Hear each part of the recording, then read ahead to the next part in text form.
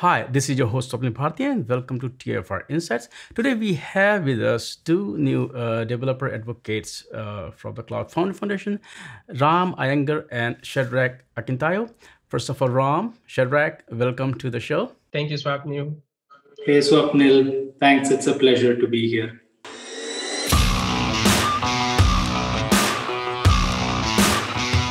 Shadrach, let's start with you. Can you tell us a bit about yourself and your background? Yeah, sure. So my name is Shadrach Akintayo. I'm a developer advocate at the Cloud Foundry Foundation, and I've been doing more of like front-end engineering for like about 4 or 5 years before I decided to switch into the cloud native and the whole cloud technology space. I have a diploma in from college in mechatronics engineering, and I've been doing more of community related stuff for like over 2-3 years now. So I decided to just make a whole switch from front-end engineering into developer advocacy, developer relations, etc. Like this, I feel like I'm a big fan of the community, and that's one of the reasons why I decided to make a switch to serve the community better. And yeah, it's been great, and so I'm looking forward to learning more and doing more cool stuff. Awesome. We'll talk more about what your plans are. Ram, now let's get your story. I am qualified as an engineer, but I've always been an educator at heart. So I've been working with cloud-related technologies for a few years now, and it's always a pleasure to discover new technology and educate more and more people about it. And this role gives an opportunity to do just that. And I have been dabbling with a lot of tools in the DevOps space specifically, and so Cloud Foundry came along as a welcome gift, so to say. Can you also share, if you do have any anecdote to share, when you came either to learn about Cloud Foundry, to know about Cloud Foundry, and when you got involved with the project? Sure. So my first brush, so to say, with Cloud Foundry was back in 2016, when it was rather pivotal heavy. And then I had a chance to observe it become like an open source project, and I kept track of a lot of the open source contributions.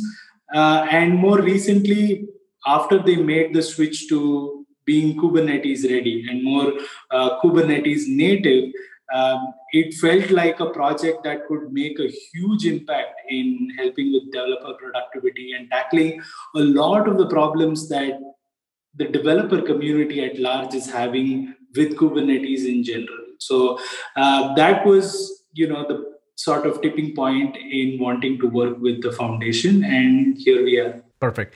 Now, Shadrach, let's get your side of the story. When and how you came or you were exposed to Cloud Foundry.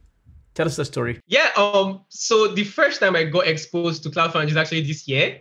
It's actually because of my role as a developer advocate at Cloud Foundry Foundation that I decided to learn what Cloud Foundry is about. So I was basically a beginner in everything when it comes to Cloud Foundry. And when I just joined the foundation, I decided to do a whole new learning phase, etc. So I'm not like Ram that has been doing cloud stuff for since 2016.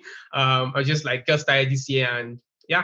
Awesome. Can you also talk about, what exactly do you do at the foundation as, developer advocate? As a developer advocate at the Cloud Foundry Foundation, what we do basically is to create technical content for the Cloud Foundry community, both existing community and new communities. So our main aim is just to get more individual developers to use Cloud Foundry. A lot of developers think that Cloud Foundry is just like an enterprise ready or means for just enterprise solutions, but our aim now is to change that narrative and get more individual developers, smaller teams to use Cloud Foundry technology through maybe videos, through articles, etc. So that's our main aim as developer advocates at Cloud Foundry. So Ram, is your role also same as? Yeah, both Shadrach and myself work on slightly different parts of the project at the foundation. The goal is to complement each other's skill set and experience well. So Shadrach tends to take an approach that focuses on the language and frameworks and the diversity of just programming languages that CF supports. I tend to take an approach where I focus on the infrastructure side of things, work with the platform operators a little more than with the languages themselves. And then, obviously, in terms of producing content and sort of shipping it between each other for reviews and things like that, we both have a nice collaboration going in terms of reviewing our work for technical accuracy and things like that. So we have a very complementary role, although not too symmetric. Right. Also, how much of this role is active versus passive? Because when I think of developer advocate, you are talking to a lot of people, you are interacting with a lot of people, community. So talk a bit about what actually it entails. Is it like, as you said, you also create content, you also interact. So is it like passive where you just create content and people come and consume, or you actually go out, talk to people, or help them understand the technologies and how they can embrace it? Yeah, sure. So the main aim was just was basically to create content, etc. But due to the COVID-19 and the whole pandemic thing, we cannot actually go out and talk to people, get more people to like see how Cloud Foundry is used. But whenever the pandemic goes off or stops, we would be doing more of like physical interactions with communities and attending Cloud Foundry events all across the world. So yeah, that's the aim actually. Right. And how is it you're different, because you said you complement the RAM and you said you're more on the different side of it, but of course because of the pandemic we have our own limitations, but there are a lot of webinars going on, there are a lot of events going on. So Ram, can you talk about from your side, how are you planning to reach out to users or members? Sure. The important thing is that we continue to find new audiences and educate them about Cloud Foundry as much as possible. We're doing this in a region by region basis. So we have some very geography focused programs that we're rolling out slowly. The first few months of the advocacy efforts has been more learning ourselves than teaching other folks. I guess like any good advocacy program should be. But now we are at a point where we are starting to do more interesting multimedia stuff like live streaming and live coding and live installations. And because Shadrach and myself are both based in different parts of the world, and a large part of the foundation is like based out of the US. Shadrach is based out of Africa. I'm based out of India.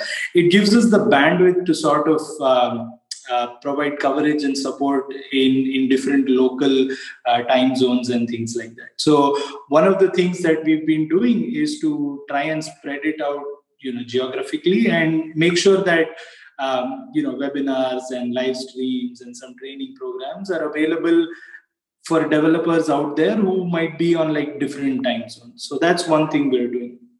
Again, I think it's a part of it is that the pandemic has forced us to find ways and means like this. And I also think it's very important that we ensure that the Cloud Foundry cheer is spread everywhere equally and not concentrated on specific geographies and things like that.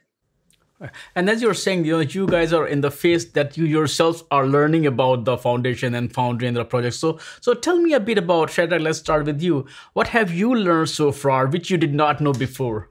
Yeah, everything with cloud technologies, like I said, I was moving in from the front end space to the cloud native space and cloud tech. So just before then, I didn't know about most of these like DevOps related things like maybe Prometheus, Kubernetes, etc. But now I kind of have a grasp of how these things work and how we should probably use them in developer operations processes, etc. So yeah, that's me. So most of the whole cloud concepts before I got into the foundation, I didn't know that. But now that I'm in, I kind of have a good grasp on how these things work and how to use them. Ram, share your experience. What have you learned? Well, we learn something or the other every day, I guess. Most of the stuff has been, what's the next error that can come about? So, stuff breaks all the time. We learn how to fix it. And as engineers, that's how we, learn and evolve. But the big piece for me has been how many different day two Kubernetes problems can be solved so easily with Cloud Foundry. You talk about multi-tenancy. There's a very elegant solution that Cloud Foundry offers. When we talk about roles-based access controls, for example, there's again a very simple, sweet, elegant solution that Cloud Foundry offers. So there's like numerous such day two problems specifically that Cloud Foundry has very good answers to, and discovering these solutions first and then framing them into the right problem set has been the biggest part of what has been going on for the advocacy team. Yeah, you said that, as engineer, you try to fix, but one part of engineering also to break things. You guys break also a lot of things, sometimes on purpose, sometimes not on purpose. Yeah. Yeah. So now let's talk about the community in general, in whole. You guys come from outside. I mean, of course, you are involved with Cloud Foundry in some capacity, but when you are like inside, how do you see the further? I mean, the Cloud Foundry community is already kind of very, very big and influential, but how do you further see community's growth, and where do you see community growing? Because now Cloud Foundry, Kubernetes, all these technologies are working together. It's no longer about, hey, I use X or I use Y. So talk about the evolution of the community itself from your perspective. Yeah. So personally, one word to describe the Cloud Foundry community: awesome. The Cloud Foundry community is like wonderful. There's so much collaboration going on, so much people trying to help each other, and that's like one of the best traits for a community that wants to grow. So personally, for the collaboration between Cloud Foundry itself and Kubernetes is like one of it's going to increase the growth of the Cloud Foundry community, in the sense that when we collaborate with Kubernetes community, we see more people coming to understand how Cloud Foundry can make their Kubernetes workflow easier. Personally, I do not do so much Kubernetes stuff, but with Cloud Foundry, it's just easier for me. Someone that is just beginning, that's just learning, and with Cloud Foundry, it's easier for me. So this particular shift would get more people to come into the Cloud Foundry community. So I'm seeing the Cloud Foundry community to become bigger and collaborate more with the Kubernetes community. Ram, how do you see community grow, and where do you go from here?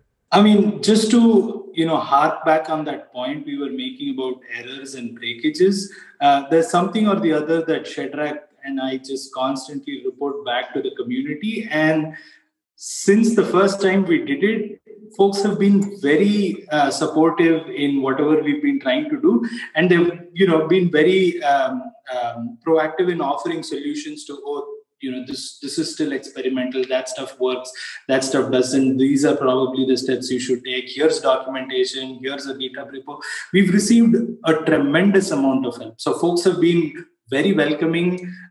Even if we are critical at times, the feedback has been very well received. And I think there is a very interesting cog in the wheel that we get to fill, which is sit between so many of these wonderful engineers who are distributed across some of the biggest and the best technical organizations of today, and to just work with all of them in helping improve this incredible piece of technology is just amazing. And a large part of it is thanks to the very welcoming community that's in place. Shadrach, Ram, thank you so much for taking time out from your schedule and talk about not only your own journey, but also how you see Cloud Foundry. You also talk about, of course, there are problem areas, and then how you're working to help the community fix those areas, and how you see the evolution and growth of community. And I look forward to talk to you again. So once again, thank you. Yeah, sure. Thank you too. Thanks for having us. Thank you so much, Swapnil.